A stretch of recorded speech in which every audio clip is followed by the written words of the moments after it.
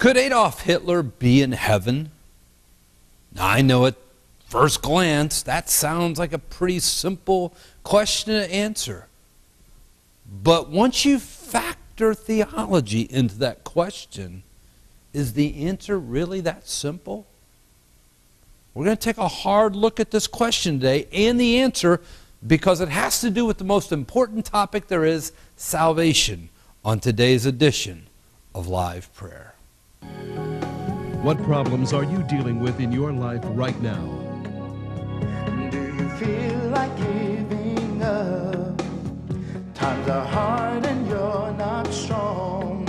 Well, I know the answer for you, and it will lead to real truth. Don't look back to yesterday.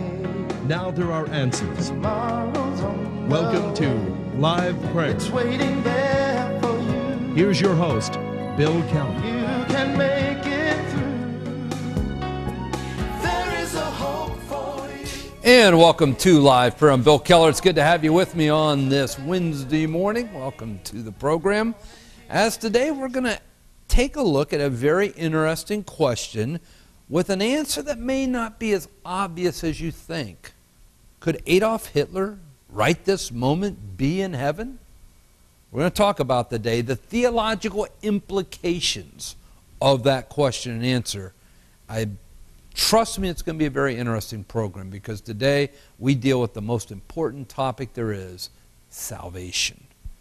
I'm Bill Keller, founder of LivePrayer.com. It's good to have you with me today. Of course, Live Prayer is the world's largest interactive Christian website. We reach a little over 2.4 million people every day via the internet. I would encourage you to come visit us if you have not done so already. www.liveprayer.com, that's the URL. When you get to the website, on the left menu bar, click on the devotional sign-up link. There'll be a little box. You put your email address in there, and that will automatically add you to the distribution list of the daily devotional I've written every day for nearly 11 years now. It goes to about 2.4 million people all over the world every single morning. It's free, doesn't cost anything.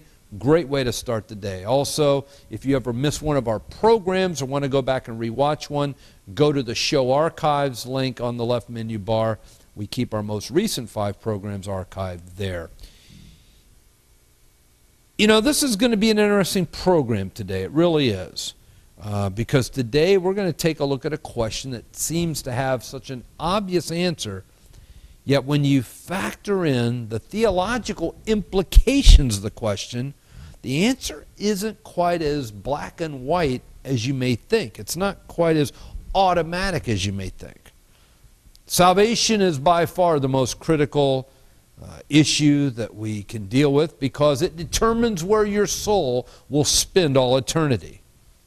Will you spend eternity in hell, forever separated from God your Creator, or will you be in the glories of heaven forever with God your Creator? That's what's on the line. And people don't understand. The reason I do this program every day, the reason I've given my life to the gospel the last 20 years, is for the simple fact that the eternal souls of men hang in the balance. Trust me when I tell you, Satan isn't playing games. Satan is serious about taking as many souls into the flames of hell as he can, because we know from the Bible that's his eternal destination. But for this short season of human history, he's loosed, and he's trying to bring as many down into hell with him as he possibly can. I know for some who don't believe, this is almost a nonsensical joke. Others may not have great faith, wonder if there's any truth or validity to all this. These are all issues that you're going to have to come to a place of belief in your own life. I can't force you to believe. You know the old saying, you can lead a horse to water, but you can't make... Listen, I can't force you to believe. That's something only you can do. But I can sure give you all the facts on both sides of the argument and let you make your own choice. And that's really what this program is about each morning. I'm not here trying to cram. I get some nasty emails. Oh, you cramming your beliefs. I'm not cramming anything. You don't like what I'm saying? Turn the channel, please. You ever heard of that little thing called a remote control? Use it. Go watch some cartoons, or go watch porn down the channel. That might be more to your liking. I don't know. But by all means, I'm not cramming anything down your throat. I didn't force you to. I didn't tie you to a chair and duct tape your hands to the chair and put toothpicks in your eyelids so you had to watch me. No. If you don't like what you're hearing, please change the channel. You're not going to hurt my feelings. I'm simply out competing in the marketplace of ideas, not just for people's minds, but for the eternal souls, because that's what this really boils down to. This is a battle. Good versus evil, Satan versus Jesus, for the eternal souls of men. That's what I do each morning. I battle Satan for souls.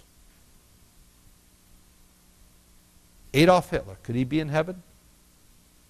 Should be a very easy answer, but it's not as easy as you think. I've got a break coming up. When I come back from that break, we're going to ask that question, and we're going to look at the theological implications of that question and answer it in totality. It's an answer you don't want to miss. Stay tuned for more of Live Prayer. I'm Bill Keller, founder of LivePrayer.com and the host of the Live Prayer TV program. Today our nation is in spiritual freefall. We legally slaughter over 4,000 innocent babies. We made a mockery of God's holy institution of marriage. We bow down and worship every false god and idol man has created in his rebellious mind. Our government sides with the enemies of Israel. My friend, this nation is doomed to experience God's judgment and wrath for our sins and wickedness unless we turn back to our Creator and His truth right away. It's our only hope. For the past 11 years, I've helped to pioneer evangelism on the internet through the LivePrayer.com website with unique content not found anywhere else in the world. The daily devotional I've written every day for the last 11 years that's impacted tens of millions of lives worldwide and led over 400,000 souls we know of to faith in Jesus Christ. Through our ministry team that sent personal responses to over 70 million emails for prayer, our award-winning TV programs seen in cities around the country the last 7 years, our YouTube videos with millions of views, as well as my appearances on Fox, CNN, and other programs. I'm committed to bringing together Christians of all denominations and backgrounds together as one to lead this nation back to God and biblical truth. Today, I need your help. We're syndicating this Live Prayer TV program in cities all over the country, which will be used to rally Christians in one unified voice. Will you stand with me? Everyone can pray. Everyone can sacrifice something to help me lead this nation back to God. Simply pray. Ask God what He's asking you to give to help me today. For some, it may be a gift of $5 or $10. Others, it may be $20 or $50. Still others, $100, $200, $500, $1,000 or more. God will show you the amount, and He will bless you for your obedience. You can give a gift through your major credit card or PayPal on the LivePrayer.com website under the donation link, or you can mail a gift to Live Prayer, 6660 46th Avenue North, St. Petersburg, Florida, 33709. My friend, thank you for standing with me. Thank you for helping me call this nation to repentance, to turn back to God and His truth. Our time is short. We must act now. Will you help me today? God bless you.